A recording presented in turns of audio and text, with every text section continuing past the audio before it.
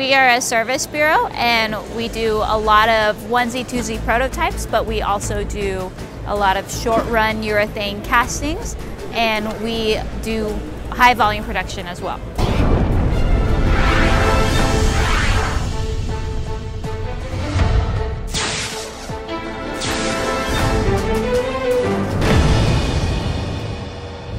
Hi, my name is Kimmy and I'm with Forecast3d. We specialize in 3D printing and manufacturing. We're headquartered in Carlsbad, California.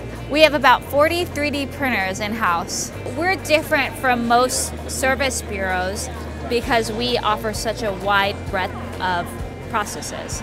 We have 9 different technologies. 6 of those are additive. We do FDM, SLA, PolyJET, DMLS for metal.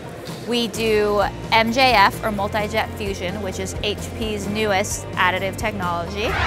And we also do short-run urethane casting and CNC machining as well. This here is an example of a 3D printed metal part using our DMLS direct metal laser sintering process. This is 3D printed aluminum. We also do stainless steel, 17.4, 316, and titanium, cobalt chrome, and Inconel as well.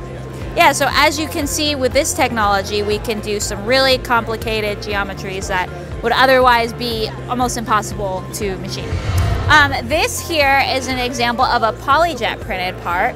Our PolyJET process can print in multiple colors. It has 3 print heads, so it can also print different materials, different durometers in one part. So you can see we have some hard plastics, but also some flexible material in the same part as well. That blue hand, we did that for an organization called Enable, and they 3D print prosthetics for children with upper limb disabilities. This showcases our multi-jet fusion technology. It's the newest 3D printing technology by HP. It's much faster than other 3D printing technologies, and it prints robust nylon 12 parts. We have 12 of these machines, so we have the capacity to do high volume production. So this we built with our ProCAST RTV process, or our urethane casting process.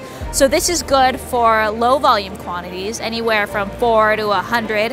And with that process, we'll 3D print the master model, we'll finish it, sand it, get it to be the texture and finish that the customer wants, and then we encapsulate it in a silicone mold, and from that mold we can do 20 or so. This table here that you're looking at, we 3D printed this table using our FDM, or fused deposition modeling process. It has a build chamber of 36 by 24 by 36. So we wanted to print the table to be that size to give customers an idea of how big they can go. This is an example of a part that we have built using our ProCAST RTV process.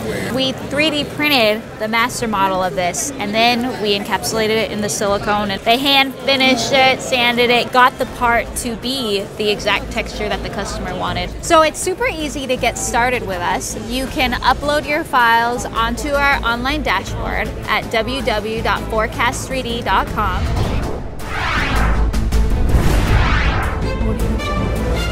See us and other quality suppliers at d2p.com.